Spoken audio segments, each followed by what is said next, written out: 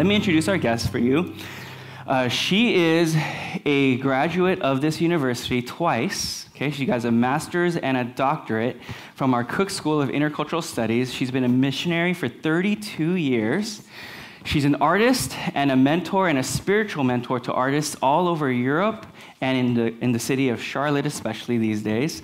And she's also going to be our speaker at the Calvary Chapel dedication right after this chapel. She's also written this book, I Choose to Forgive. The expanded edition came out 2 weeks ago, and we're going to unpack this today. Help me welcome Dr. Dianne Collard.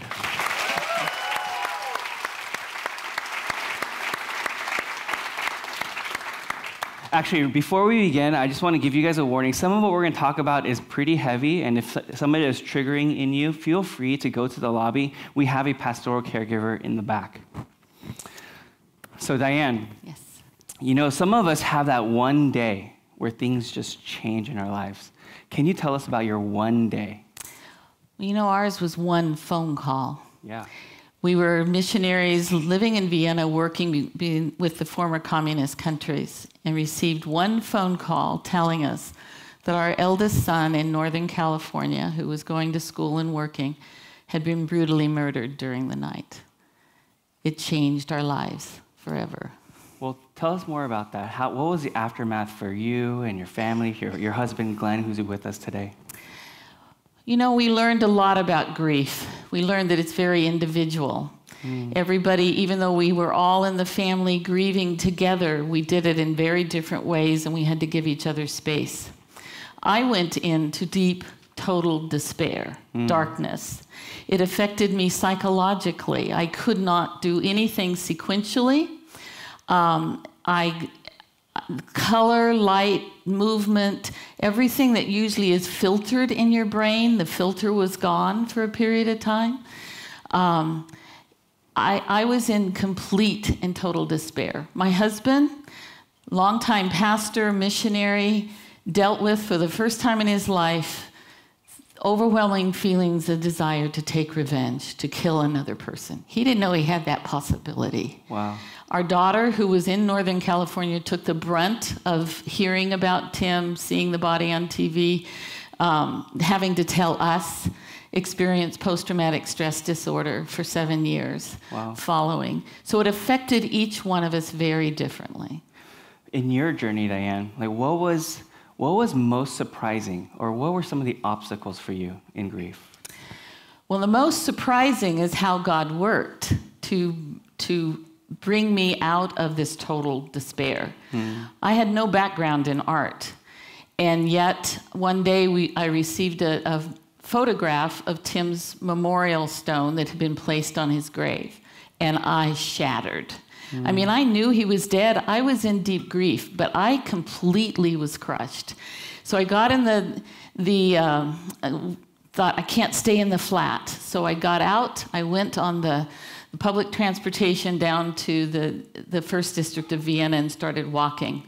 That ultimately led to me finding solace in the Kunsthistorische Art Museum just because I could get out of the snow, because I needed a place to go. And God, in his wisdom, first brought me to paintings of destruction and war, because it mirrored what was going on inside me. Then it was paintings of the Passion of Christ, but not just Christ on the cross. It was paintings with his mother Mary. And I wept with this mother who had watched her son be murdered. Eventually, in God's sovereignty, he led me to, it's a longer story, I'm going to shorten it, to the Modern Art Museum. Now, I had been brought up in a very fundamentalist home that said that modern art, especially abstract art, was godless and anarchy, and that Christians couldn't be a part of it. And yet I found myself here, and God spoke into my heart. I can't explain it. I only know he did. I can describe it. That God was the original abstract artist. Everything created in creation came from his imagination. And just as he took those pieces of line, color, design, space, texture that I saw on the wall with the abstract art, he could take the broken pieces of my heart and make something beautiful. And that in the worship of my God, not the art, in the worship of my God, my healing began. And before I left that art gallery, I heard again, Lord say, Dianne, I have a new calling for you. I want you to find and encourage artists. And I said, Lord, I don't know any artists. And I don't know why they need to be encouraged. And I don't know how to do it. But for the last 26 years, I have been working out that calling. Ultimately, in order to understand why so many artists, especially in Europe, felt alienated from the church, my doctoral dissertation is a qualitative missiology doctorate to study why. What is the role of art today in the free churches of Europe? Thank you for sharing some of the healing that was going on inside of you. What was it like to walk through forgiveness and walking through forgiveness of the murderer? I'd been a Christian a long time. I knew that God's word said I had to forgive. Not only forgive, but in Colossians 3 and Ephesians 4, it says I have to forgive just as God has forgiven me in Christ. Wow. Not deserving, total and complete, unconditionally. My first prayer was just because I wanted to be obedient and I knew I needed God's help to survive, was, Lord, make me willing to forgive. He answered that and led me step by step. Eventually, I thought I had done everything that would be expected by God of me to forgive. But one day, about 4 or 5 years after I started this forgiveness journey, he knocked me off my chair in my study with a verse, 1 Peter 3:9.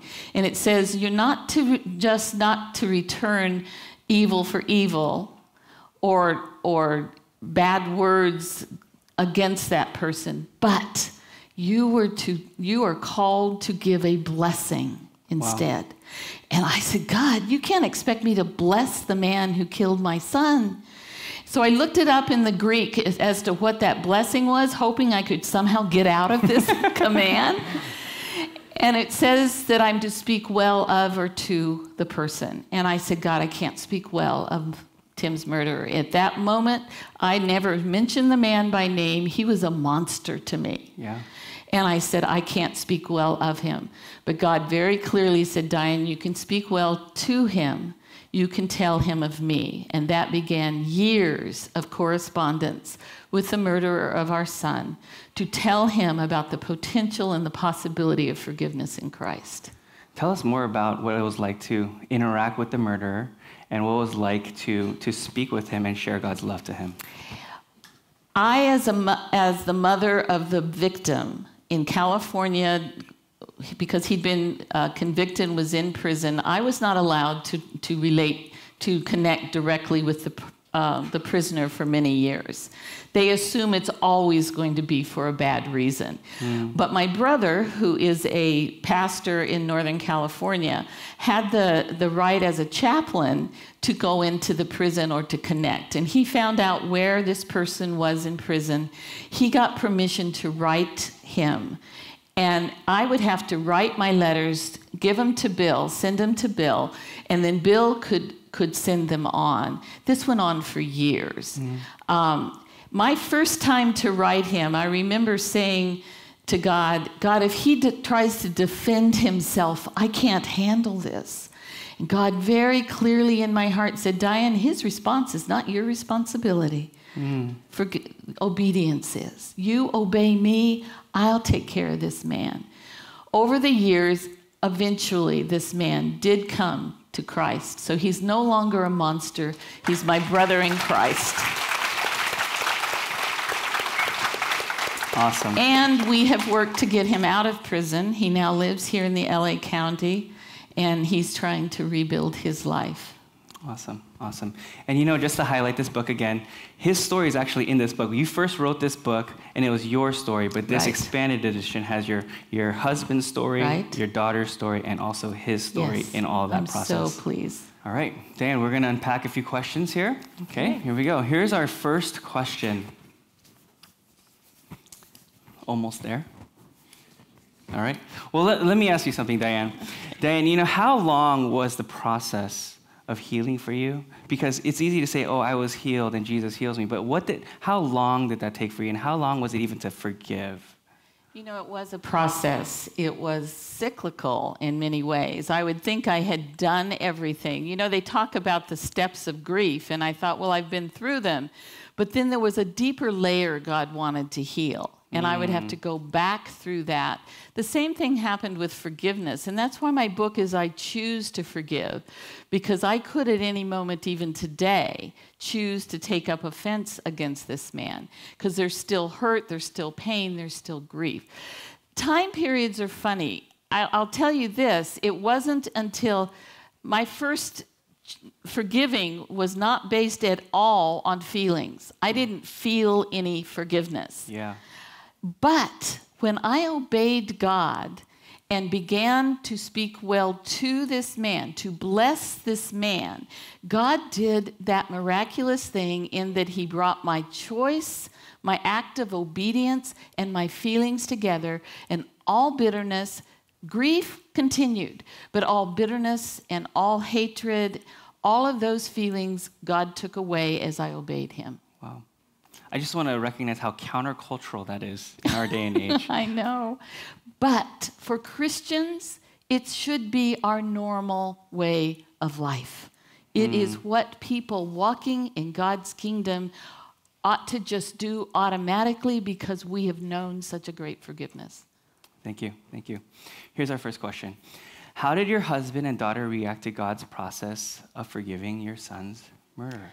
Very differently, very differently. In fact, I wish Glenn had time to speak because while I dealt with despair, he dealt with this anger, this desire to take revenge. And yet, he's a man of God, and he said, Dianne, you do whatever God calls you to do. You are free to write this man. You're free to write this book. You're free to obey God. But I'm not there yet. I have to work it through. And our daughter, it took, like I say, 7 years before the deep, deep binding of fear.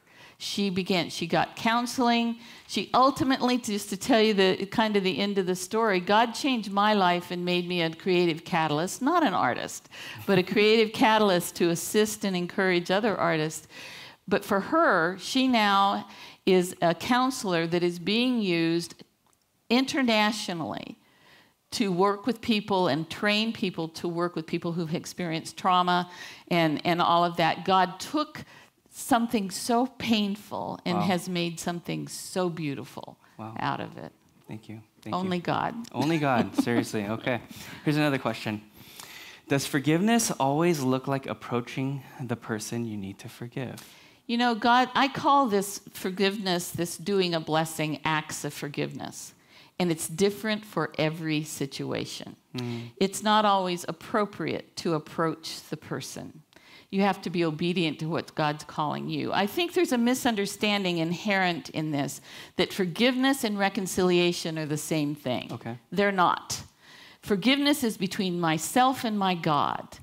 Reconciliation requires both parties wanting a relationship. And if the person has not repented of their offense, if they've abused or whatever, and they are not trustworthy, God doesn't expect you to trust them. Yeah. Again. But he does call us to forgive because forgiveness is for our good, not theirs. Forgiveness is for us. If you understand the dangers of not forgiving, what it does to you spiritually, it says that we actually open our heart to the evil one to take up residence if we choose to not forgive. It affects us emotionally. It affects us even physically. And so God's command to forgive is because he loves me and he knows it's best. Wow. Thank you. Thanks for saying that. Here's another question. Do you have any advice for someone going through the sudden, tragic loss of a loved one and dealing with grief from that? My heart goes out to you is what happens. Sorry. I think it is important to have someone to talk with, whether it's a professional or it's a friend or it's a pastor We did not have the privilege living in Austria to have the Compassionate Friends or any of these organizations, Grief Share. We didn't have any of that. So God had to supply it in other ways. Grief is incredibly isolating. And if you do not reach out, it will cause you to shrivel up into yourself. So even it's hard, somebody you trust, start sharing it, honestly. And that allow you to weep, allow you to yell if you need to, allow you to express those emotions. I love what you said. Grief is isolating. Oh. So just go and find somebody. Yeah, it is. It is. I didn't realize, because I thought our whole family's going through this. Our daughter took her senior year out of college to come and live with us so that the four of us and our younger son could grieve together. But we weren't a lot of help to each other. We were in our own process, and we had to learn to give space for that. Great. Here's another question. Dianne, what have you found that artists have needed the most encouragement after being ignored by the church? I love this question because this is what my life is these days. I found 4 reasons that the church today is still not embracing and encouraging artists. Number 1 is theological. I won't go into all the details of it, but it very definitely was an understanding of post-reformational theology. Number 2 was tradition, and their tradition was rooted in their theology. So those are kind of the same. The third reason that churches, pastors weren't encouraging and embracing artists was that those that wanted to had no clue how to do it. They weren't schooled themselves. I think here I go, preaching, but I think every Bible college, every seminary ought to be teaching on what God's view of the arts and artists are. I think it ought to be required because they didn't know how. The fourth reason was always interesting when I speak with artists, because pastors of evangelical churches said artists are problematic people and I don't know how to get along with them. I could unpack that more. I have found, though, that God is at work. In the last 20 years, we have seen him quicken and call artists to serve him. The number 1 group of people committing to go to cross-cultural missions right now are artistic people of all the arts. God is at work calling forth an army of missionaries and Christians to bring glory to him in the kingdom through their artistic gift. So it's changing. Even the fact of this chapel that I'll speak in a few minutes, that chapel is a sign that it's changing and God is being listened to in the churches. Great, great. Here's another question. How do you talk to Christians who don't see the value in modern or otherwise secular art forms? Oh my goodness, this could take forever. In fact, I happen to have just finished a book on this topic, on how if you don't get art, abstract art, and what happens if we don't understand it, we just vilify it or we reject it. Yeah. So hopefully by next year, the book, probably called The Original Abstract Artist, will be out. I think it's essential that they be willing to listen, to view modern art in a different way. I can't get this down to 1-sentence answer. I'm sorry. But it is possible. I watched my husband, who had he's a musician but no artistic background. I took him to the Rothko room in the Phillips Museum in Washington, D.C. And you're surrounded by Rothko paintings that are nothing but color kind of hanging in space. And I said to him, just sit here and let God speak to you, just show you the power of the color and what it is. And he came away a believer. So if he can do it, I know the rest of them can. I wish I could go into more detail, but we don't have time. We can wait for your book. How's that? Yeah. Okay. Watch for the book. All right. Here's another question.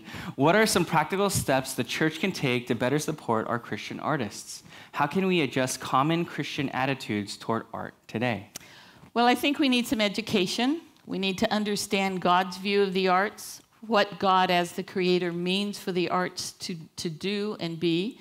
So in Art Charlotte, we do 3 things. We encourage artists, we educate. Most of that is in the churches, and then we engage in the culture itself, because Charlotte is designed to nurture the soul of the city through the arts.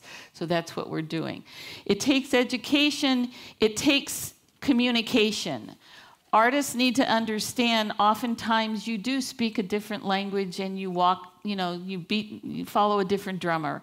And you need to be willing to explain. It takes pastors willing to honor that the calling to be an artist is as godly and sacred a calling as the calling to be a pastor or a missionary. Because I don't think God has hierarchy in terms of his calling of serving him. That's right. But a lot of it comes down to education right now. Okay. Here's another question. That's it. Didn't we just ask that question? Yeah. Okay, we did. Okay. Maybe that's it. Well, here's my question then. Okay. Ready? What is it like to... Oh, here's a question. I was just going to make something up, but I couldn't think of something. Okay, here we go. Here's a question, okay? Can you talk more about how you have seen God work through art? What are some examples where you've seen him do that? I serve with Artists in Christian Testimony International. I'm the Europe director. My Europe director also includes Kazakhstan and Israel. Don't ask me how I got this region. But there are artists of all kinds, visual artists, classical musicians, writers, every kind of the arts. And so God is using all of it. But what I'm seeing, especially with either music or the visual arts, is that it crosses culture. It crosses culture and allows for communication even when we don't speak the same language. And what happens is, once we cross the culture and we start building relationships, all ministry comes out of relationships. I believe that's how God's designed it. And art has that way of expressing. Also, I believe strongly that in our country, as well as others, the reconciliation we all look for racial reconciliation and relationship between gender and all that, needs to start with lament. We need to name our pain. And art is a beautiful way to express and name the pain of the past so that then we can come to talk about and look toward reconciliation. Got a lot more, but we don't have time. Great. Here's another question. This is a really long one. Okay, here we go. What is the balance between forgiving someone and also condoning their actions? Where, when, how do I take a stand if they continue in the behavior, British behavior, I forgave them for? For example, an alcoholic father abusing a child, how do you reconcile and approach that? Forgiveness and reconciliation are two different things. Forgiveness and trusting the person. Forgiveness never says it's okay what they did. God does not look at us as sinners and say, it really wasn't so bad what you did and I'll forgive you. He says, you have completely, you're totally committed to godlessness, but in my power, I will forgive you. So he doesn't condone our actions ever. I think what we have to remember is that God also tells us to speak the truth in love. We are to confront sin. We are to take stands. But we also, in ourselves, between God and ourselves, are to choose to forgive. Those may seem antithetical. You cannot reconcile without forgiveness, but reconciliation does not always occur. Cannot always occur after. It may be that the person that abused you has already gone to heaven. You can't even confront them. You can't even tell them that you forgive them. I still think it's worth it to work through the process of writing the letter and stating it and then putting it in your Bible, what date you chose to do it and all that. But the truth is, forgiveness is an act between you and your God. Okay, thank you. Maybe one last question. How has understanding forgiveness the way God intended transformed your life and the way you interact with others? Well, who wrote that? That's a great question. That's a great question, and I need a seminar to answer it. I think it's clear as I've expressed it that the obeying God to forgive. First of all, I knew that I wasn't going to survive without God's help. And I knew enough that without obeying God, I could not expect to have his strength and help and healing. And so it was almost a selfish thing that I had to go on this forgiveness journey because I wasn't going to make it. I didn't want to go on. So understanding God's forgiveness of me is where I had to start. And I had to go back to the Word and look at what does it mean that God loves me unconditionally? What does it mean that he forgives me without me earning it? There's nothing I can do to earn his forgiveness. What does this mean? And then go to the scripture and we're told that we're to forgive exactly as God has forgiven us in Christ. So that means I cannot expect this man to ask for forgiveness. I cannot expect this man, I can't wait till he changes his life for me to forgive. God wants to give you freedom. That's why this picture on the front of the book it's a person who works with me in Art Charlotte, and the name of it is Set Free. That's what forgiveness does. Just as it brings freedom to be forgiven by God, as we obey him and forgive others, we are set free. And it's for freedom. And he wants us to live there. Awesome, awesome. Dianne, one last question. Okay. And it's just to lay out some specific biblical principles, but what helped shape your thoughts for today? What happened to me after Tim's death was I was asking a question over and over and over again, I think a very normal one, and that is, why, God, did you allow it? We dedicated our kids to the Lord. We had prayed over them as we went to the mission field. And yet God allowed him to be murdered. And one of the things that God asked of me in that process was to surrender the question why to him. He understands it, but he's chosen for us to surrender it to his sovereignty and his goodness and to trust him. And he gave me a new question, and it's what motivates my life. It's what, God, can you do with this horrible situation to bring glory to yourself and hope to other people? That is the motivation now of my life. Anytime I'm asked to come and speak at Biola, will it bring glory to God? Will it bring hope to other people? If it doesn't, then I don't do it, because God changed my motivation in this process. Discover who you're called to be at Biola University, a leading Christ-centered university in Los Angeles, with programs on campus and online. Subscribe for more of our videos and learn more at biola.edu.